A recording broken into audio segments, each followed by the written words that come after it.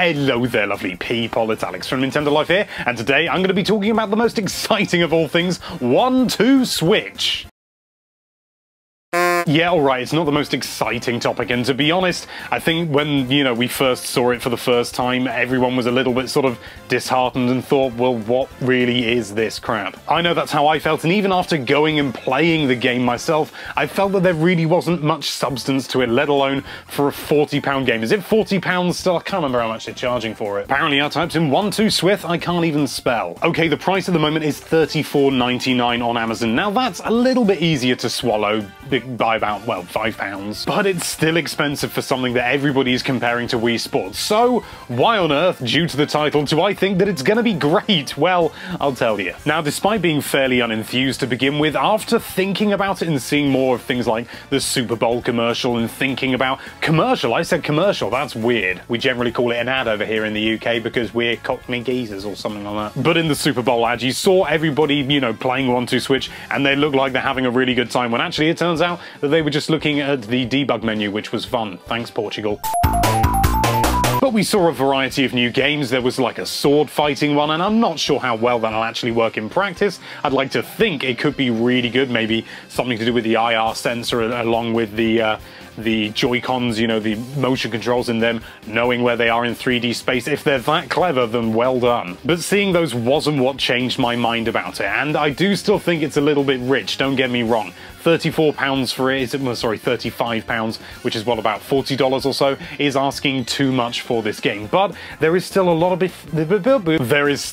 fun to be had with it, and I think what it comes down to is how you play it. Everybody at the moment is looking at it as a video game, and yes, I suppose it technically is a video game, there's no escaping that fact. But if we treat it more as like a party game, and not even a party video game like Mario Party or something like that, but as a party game, I think it opens up a lot more sort of avenues for enjoying this game for what it truly is. If you think Nintendo was expecting you to say to your friend who sat down on the sofa next to you, hey, do you fancy playing some 1-2 Switch? And your friend being like, that sounds super, then you're wrong, that's not the point of the game. Clearly this is the sort of thing where you take your Nintendo Switch to a party or something like that, some sort of gathering, maybe even a rooftop party, if they actually exist. We don't have them here in the UK because all of our roofs look like that. And you set down the Nintendo Switch, you take off the Joy-Cons and you say, hey mate, here you go, take that, and they say, what am I supposed to do with this? And you say, when the game says so, you gotta shake it up like a champagne bottle, and they think, well, that looks a bit rude, and they're right. But if anything, that just builds on the joy of it,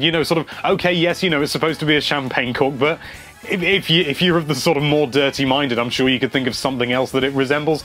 And if anything, that's even more fun in a way. It's just hilarious to go around going like, you saw them in the advert holding the bottom as though it were a champagne bottle, but anyone who plays that game at a party is going to be there going furiously, going like this as much as they possibly can, and that's the joy of it. It's supposed to be ridiculous, and it is. You're going to be in a room full of a load of people, all doing that as much as they possibly can, or, milking a cow, staring into the eyes of another player, and it's just such ridiculous fun. I think the thing that it reminds me of in many ways is things like the Jackbox games. I've played them a number of times, not as much as I'd like because they really are fantastic games, but they have that same sort of factor of anybody can just jump in and play. Sort of Jackbox uses a smart device, but the Switch, it's the Joy-Cons, but the other people don't have to have the Joy-Cons. You bring the Joy-Cons with you, and as far as we can tell, you only ever need 2, so right out of the box, you've got this thing, provided you bought 1-2 Switch, that can be a party game for, as far as we can tell right now, a large group of people. And most of the games appear to be 2-player, or there's the safe cracking one, there's the ball counting one where you got to hold the balls in your hand, there's obviously the sword catching one where you got to go like that.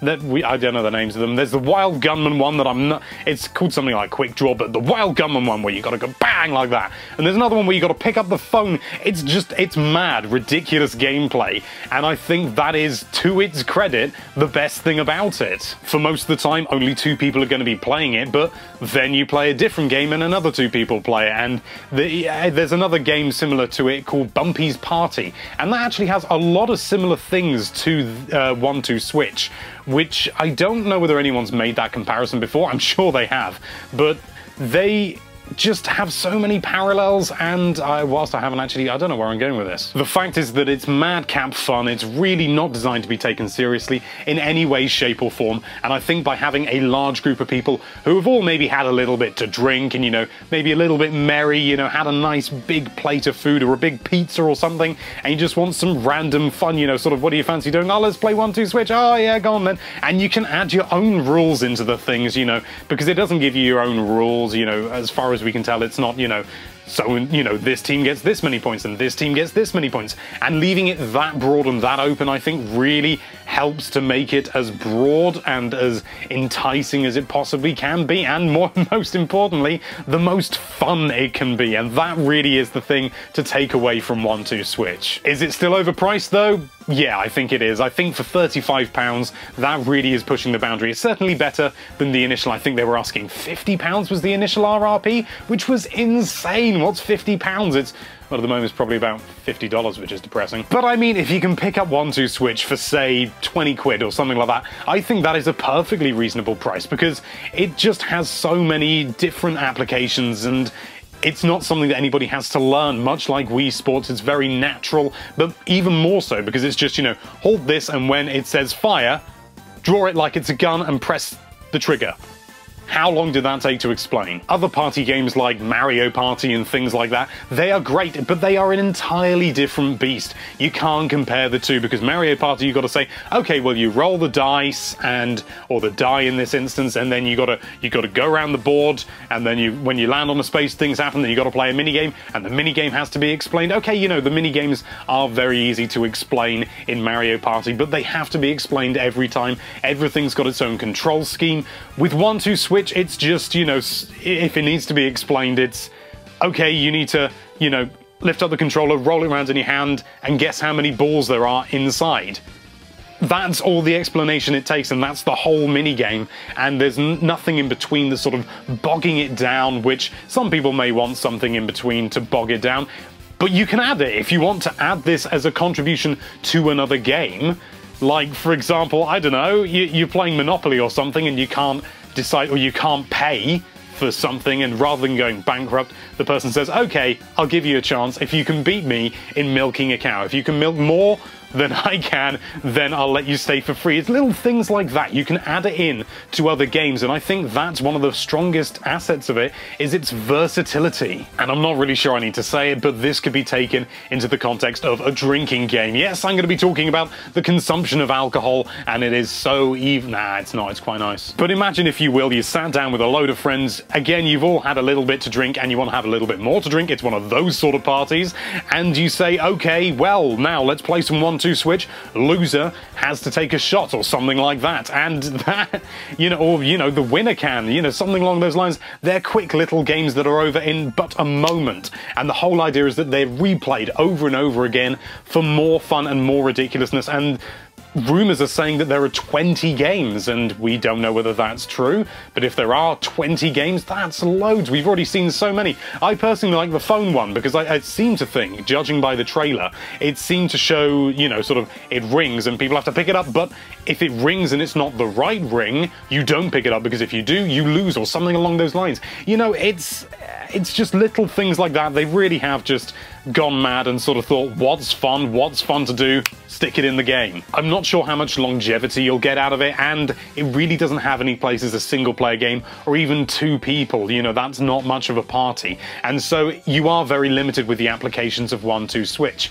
But in many ways, you know, once you get into that situation, the applications are so broad. It's not just sit down and play, it's you take it to a party and you can do all these things, apply it to so many different things. And you know what? I reckon if this had come out when I was at university and I was living with my flatmates, any dispute, I reckon we could probably settle in 1-2 Switch, because there is a certain level of skill in it, and if you're really good at it, then, you know, I'm sure you will be the best in certain games. But there are also certain other games, like maybe the ball counting game, where you can only get so good. So it's a great leveler, and I think that's the really important thing to take away from here, among all the other things that I've said are really important to take away from here. So I say, for now, don't judge 1-2 Switch too harshly. Just think about the other ways that you could use it in order to have a fun time, and it is almost definitely only ever going to be a party game. You're not going to sit down and do the milking game for half an hour just to have some fun. That's not what it is. It's not that kind of game. To be honest, in many ways, you might not even really class it as a video game because you're barely looking at the screen except for to see the score. The whole point is they're trying to take you away from the screen. So is it a video game or is it just an electronic game? Well, I'll let you decide down there in the comments below. Thank you so much for watching. If you like this video, then why don't you shake that subscribe button up and down until it just can't contain it anymore and it just pops everywhere. And be sure to check out NintendoLife.com for all sorts of lovely Nintendo related content. Thank you again for watching. Bye bye.